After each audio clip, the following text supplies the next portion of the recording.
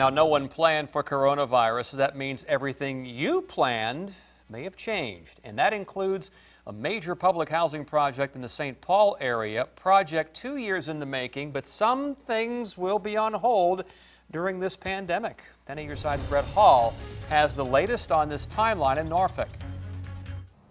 It was originally planned by this time to have ongoing mandatory move-outs occur in the Tidewater Gardens public housing community in Norfolk in order to make way for the wrecking ball. However, like everything else, COVID-19 had other plans.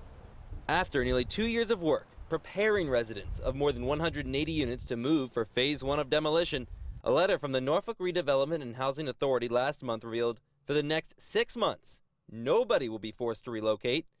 A small roadblock that could keep these 1950s era buildings standing a little bit longer. Certainly weren't going to force people to move during a pandemic.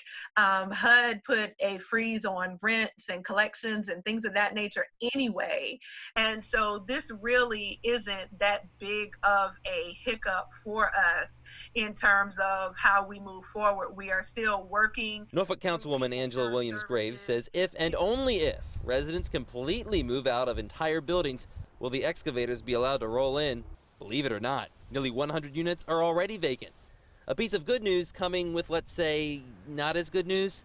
Last night, $1.8 million meant for the project was diverted back to the city, again, because of COVID-19 fallout. It is a part of a sacrifice that everybody in the city has had to make in order to work through a $40 million shortfall. Williams-Graves says the good thing is that services will not be impacted one bit because of the other savings they've been able to find.